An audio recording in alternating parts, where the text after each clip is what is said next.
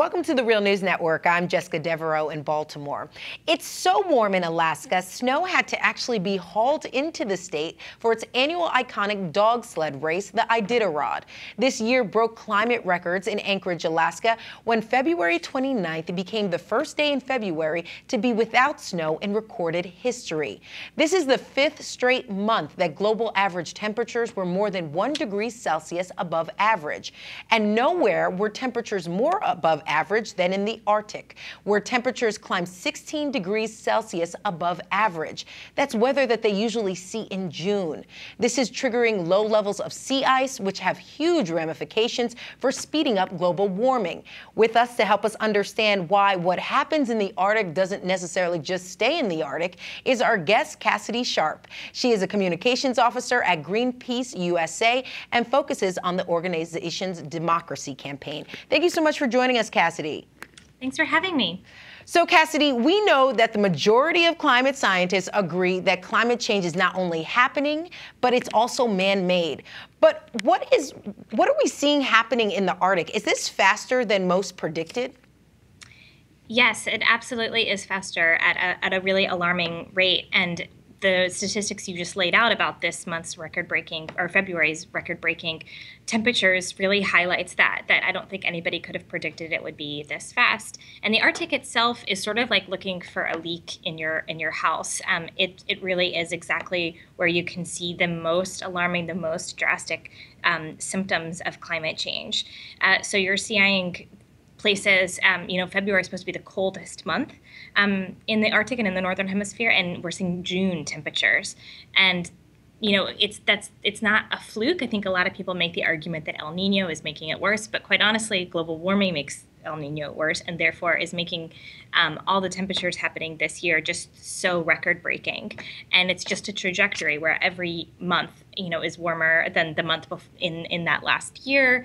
And so it's happening much faster than I think a scientist could have predicted. And it really is a sounding alarm that we must cut carbon emissions if we're to slow any of this down. Some people are also saying, Cassady, that, the record books don't go back that far. They only go back 30 years when it comes to measuring the Arctic sea level. So how do we know that this is not part of a natural warming and cooling cycle?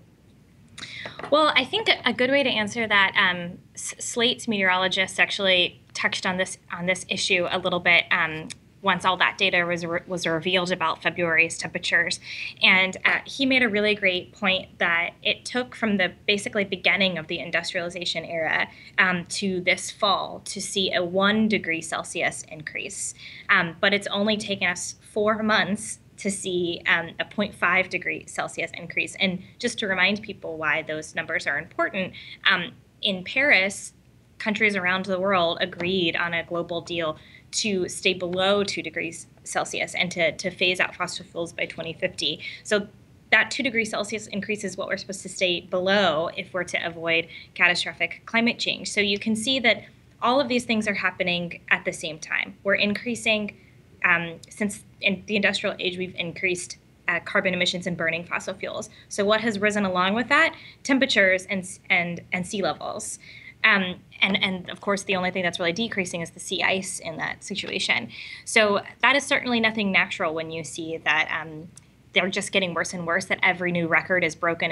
That's not just a random little spike. It's a increased trajectory that's very worrisome. So let's tackle the question that I posed in the introduction. Why is what happens in the Arctic doesn't mean that it just stays in the Arctic? Why should we be so concerned about what's happening there?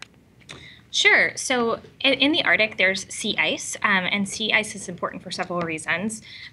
It limits global warming by reflecting sunlight back into space, like a reflector. It also regulates ocean currents. So when you see really freak extreme weather things happening, like the weirdly bizarre December we had before Christmas to the Jonas blizzard, those can really be linked back to ocean currents really out of whack when sea ice melts. So when you have that polar ice and snow also reflecting 80% of incoming sunlight back into space, that's a really important tool. So when that melts, that sunlight is then increased by the darker ocean surface. So when that extra heat is radiated and is trapped by greenhouse gases like carbon, like methane, you then warm the climate. And so that is a big factor in global, in regulating global temperatures, global climate. But it also has a very immediate impact on anybody or any creature that lives in the Arctic.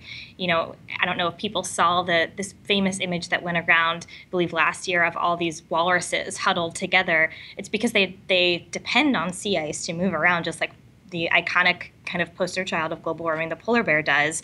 And when that sea ice melts, they're literally losing what we would walk on. And then of course there's people that live, like you mentioned before, having the ice being brought in and the snow being brought in.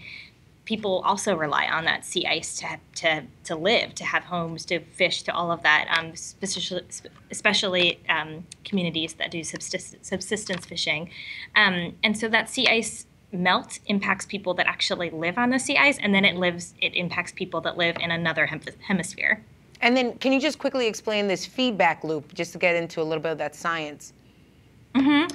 Sure. So yeah, like I said, when the sea ice is there and it's healthy, it reflects sunlight back into space, and then therefore regulating ocean currents, regulating global climate.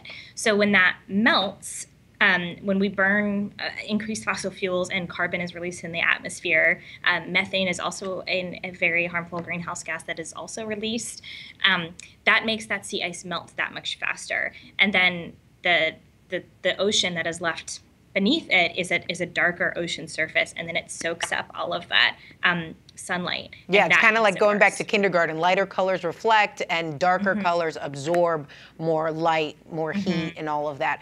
Okay, Cassady, I want to talk about the positive out of all of this, because this is very alarming, and people kind of can feel sometimes very helpless when they hear of news like this. How are people organizing to combat this reality? Have we seen any changes in the fossil fuel sector that is altering the course of climate change, or any policies, for that matter, that have been pushed forth to combat climate change? Sure. So yes, a lot of the talk about global warming and sea ice rapidly melting is very depressing. And I don't think that this election cycle is giving us much hope when we have a whole party that doesn't even acknowledge climate change. But what is truly remarkable is that people power is really making a difference here. I'll point to an example of Hillary Clinton's own climate kind of evolution, is what we'd like to call it. Where she was the first presidential candidate to actually launch with clean energy and climate as a major pillar of her platform. Yet, honestly, her climate plan wasn't that strong. This is back in the spring. But what happened is we've seen people confront her every step of the way, whether it's a debate or a town hall or a rally or a fundraiser or online on social media, and people are challenging her on specific issues that make a really big deal with climate change. So Arctic drilling, Atlantic drilling, fossil fuel extraction on public lands. And every time she's confronted by people, she moves a little bit more to the left, and therefore a little bit more in the direction of a sustainable future. So something like that is really encouraging. Now we're actually making presidential candidates stronger on climate change. But I can imagine, Cassady, you're not depending on these candidates to necessarily get the job done. You're like you said, people power. What sort of things are people doing to just take it on head on? Yeah, I mean, I certainly don't think that it can be discounted, people confronting elected officials, but we are also seeing people actually stop a lot of these projects.